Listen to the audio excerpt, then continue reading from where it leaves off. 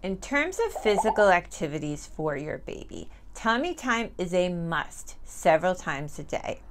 Carry your baby around as much as possible. I carry Bracy here, and I try to let him have increasing amounts of sort of independence when it comes to his neck and his head, all the while making sure that he's secure and that he's not going to fall.